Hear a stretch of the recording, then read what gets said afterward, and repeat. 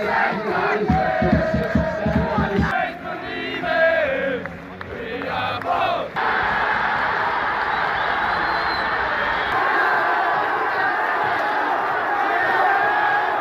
guys, welcome back to Irish Funny Vlogs, and today we have the weekly roundup video, so let's get straight into this. We have a bit to talk about.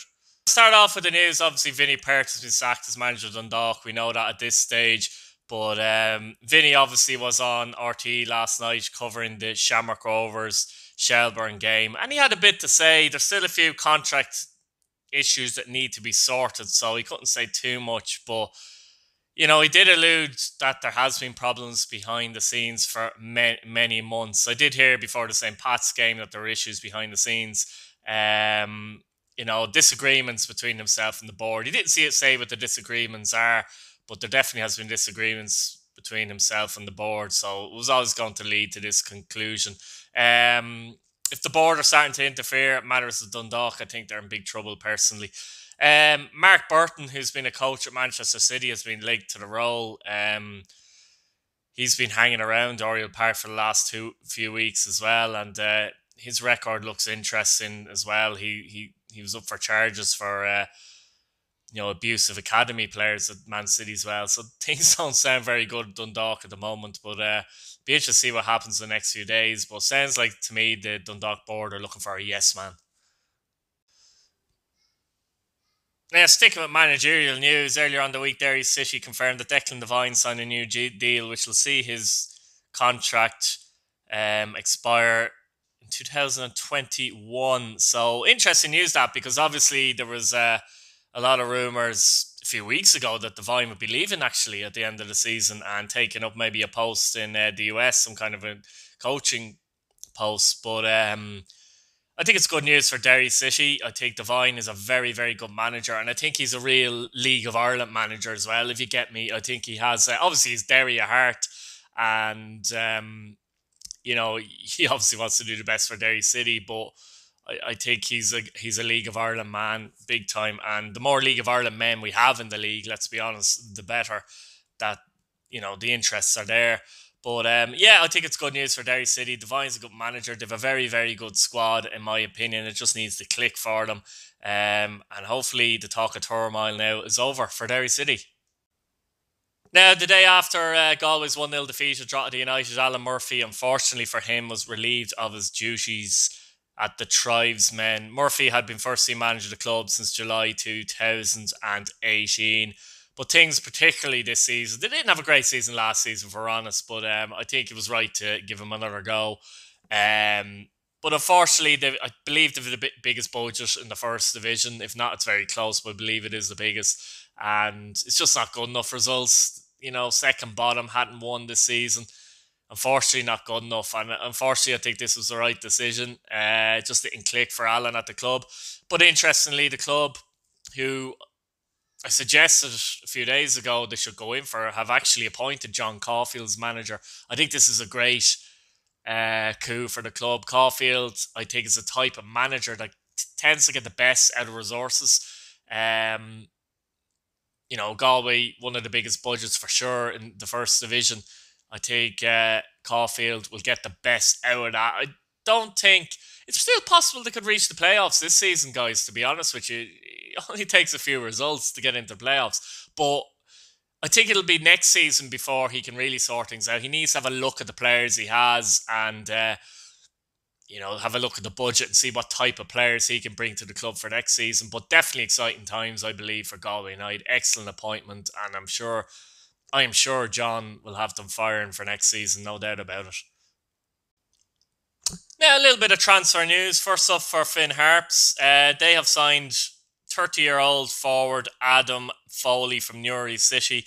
He scored 13 goals for the club last season before the March pandemic. Foley was snapped up by boss Darren Malone June 2019 from Glebe North in the Leinster Senior League. He had previous spells at Glenavon and Portadown. Look, it's an interesting signing for Finn Harps. I wouldn't know an awful lot about him, but Finn Harps definitely need a striker. Qatara's been playing up front on his own and working very hard. At this stage of his career, that was very difficult. They obviously lost Cameron Sowell. He had a bad injury and unfortunately the contract had to come to an end, and Cogler hasn't been doing it for them, to be honest with you. So they needed something. Whether it's enough for them to stay up in the division, it's anybody's guess, but they needed to make a signing up top, I believe. Now, staying with transfers, Shelbourne FC are delighted to announce the signing of Mark Byrne after the Dubliners' 4 years at League One Gillingham. Byrne is quite versatile. He can play midfield or right back, and he's been training for a while now with Shelbourne, seemingly. He's made 157 appearances for Gillingham. Gillingham, I was going to call him. I was named the club's player of the year in 2017-2018. So he joins Shelbourne until the end of the season. It looks like an interesting signing, this one, actually. Morris himself said he's delighted to have a player Mark's quality and experience. He can play midfield, fullback, or out wide, according to Morris. He's played 400 games in England, over 400 games in England, and it's a testament to the attitude and the quality he possesses, to be fair, and that's something that Ian Morris hinted at as well. But I suppose Shelbourne fans will be thinking, it's kind of in the realm of a Gary Deegan signing, isn't it? The experience Deegan obviously had over in England, and he's come in now. He's captain of Shelbourne, and he's made a massive difference to that Shelbourne midfield and to the players around him, I believe, as well. If Mark Byrne could do something similar, it'd be a big coup for Shelbourne. So interested to see how he goes on. Certainly a signing to watch out for, and interested to see how where he plays for a start for Shelbourne, because I know Poynton plays right back and he was excellent in their match against Shamrock Rovers yesterday. But the more players with a bit of experience, I think the better for Shelbourne. So good signing would appear for me anyway. Now, sticking to transfers, and Derry City have signed Stoke City defender Cameron McJanet. He can play left back and centre back. He's been brought in basically to cover Ali Gilchrist, who picked up an injury and be missing for at least the next few weeks. So I'd imagine, he's brought in as a squad player, but who knows, he might force his way into that team as well. So that's an update from Derry City. Now, a bit of retirement news. Sean Brennan has announced his retirement from football.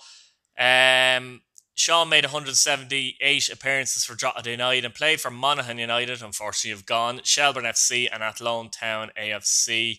Sean will continue to work with the Boynesiders as a backroom staff member until the end of the season.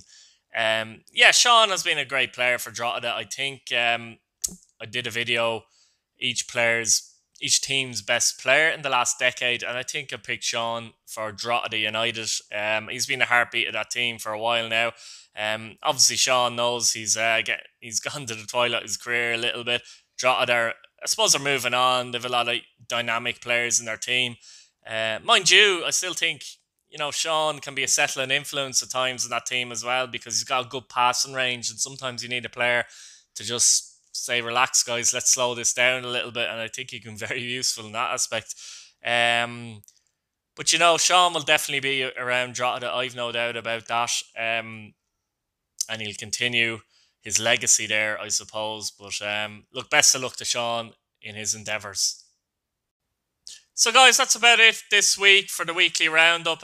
Check out all the other videos. I think I produced about 6 videos this week. I lost count, to be honest. But check out the prediction video. We still have games to be played, obviously, today, Saturday and Sunday. And don't be afraid to leave your predictions as well. Like, subscribe, and hit your bell notification button so you don't miss a video. And guys, I hope you have a good weekend. The sun is shining, so we'll see you later. Good luck.